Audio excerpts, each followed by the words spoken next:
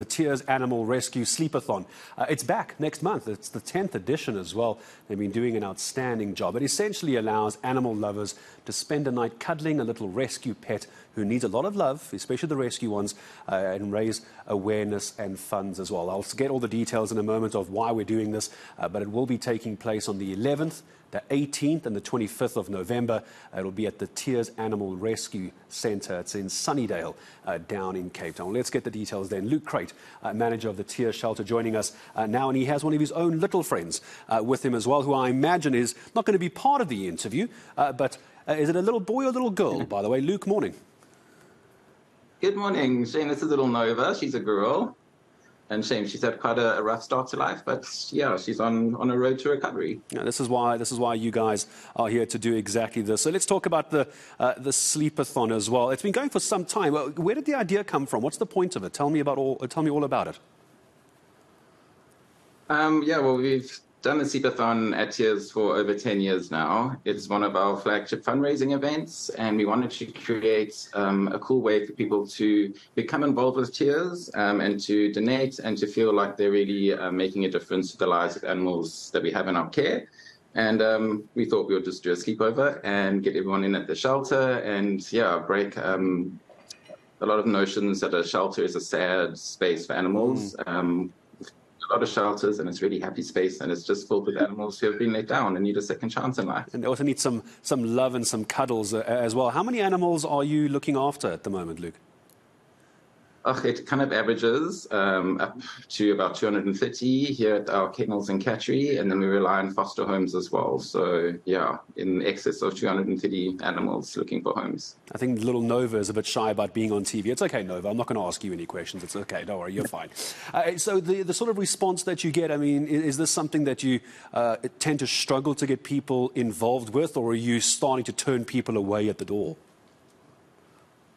It's always is a bit of a stretch in the beginning. We're always concerned we're not going to sell the tickets. And then by the time the event starts happening, we have people crowding the gates to get in, and we just don't have enough space for everyone. So, yeah, definitely, if you're keen on joining, get your ticket now. I want to ask you about that, because there are lots of people actually with very good hearts, despite those of us who are pessimistic, who want to be involved in this. Talk to me about tickets. How does this work? Do we go online? If there's a website, send me there. How does somebody who wants to be part of this in November, where am I sending them to? Awesome. We can visit our website. It's tears.org.za, or you can directly go to the Sleepathon page. It's tears.org.za/Sleepathon.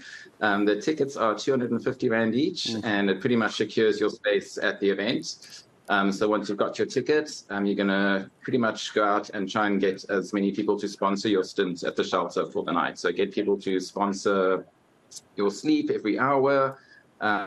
You're going to be in a kennel or a cattery with rescue dogs and cats. And yeah, apart from giving them cuddles and giving them lots of love, you really are fundraising for their future and trying to make a better life for the animals here, and also the ones in the future that need to come in. I imagine the irony of it being a sleepathon is those there cuddling the furry friends aren't doing much sleeping. They're playing with the dogs all night. I don't imagine much sleep is going on. What does someone need to bring with them? I'm talking from a practical perspective. What's required? I mean, obviously you get the tickets, etc. But what do they need to actually bring with? Because they're going to be in a little area with the dog for the night. Yes, so definitely think camping vibes. So bring something to sleep on, something to keep you warm, optional things like chairs and all that kind of stuff, just to make your stay in the kennel a bit more enjoyable, is recommended.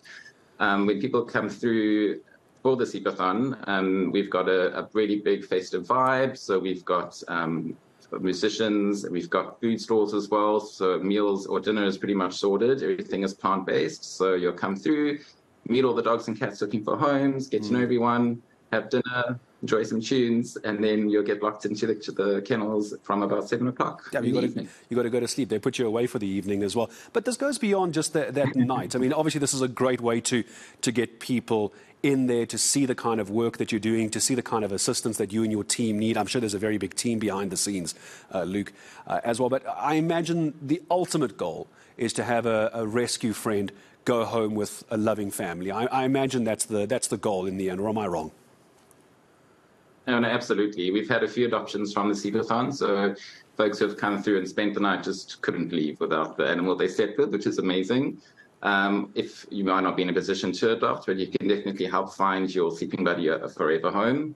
We're also always looking for volunteers. So from walking the dogs to cuddling cats to helping with DIY and painting, there's so much help we need. So anybody who wants to get involved, we would love to have you volunteer. I can see I'm about to get a message from my wife asking us to go down to Cape Town. I know she's not watching at the moment, but I'm sure when she sees this, I know we're going to Cape Town to come see you guys. But beyond the sleepathon itself, the work and the help that you need, is this only for this time of the year where volunteers can come in around the sleepathon, the 11th, the 18th and the 25th, or are you always looking for help? We are always looking for help. I mean, the more people we have and more hands on the ground, the more we can do for the animals in our care. And then, yeah, we've got the shelter component of Tears, and then we've got a really big hospital and outreach program as well. So we do roughly about 360 free sterilizations for pets in low-income communities. That's one of the fundraising causes for the sleepathon, so someone can sign up and raise money for spay and neuter. We've also got a mobile clinic and a vet clinic that provides subsidized care to animals, also in low-income communities. So, yeah, we are a little organization. On the website, I'm sure, as well, isn't it, Luke? It's wonderful to talk to you. Good luck with that. Nova, thank you as well, your little one there with you. Tears.org.za, 11th, 18th and 25th of November at the Tears Animal Rescue Centre in Sunnydale. My thanks to the shelter manager, does amazing work, and the team, Luke Kruyt.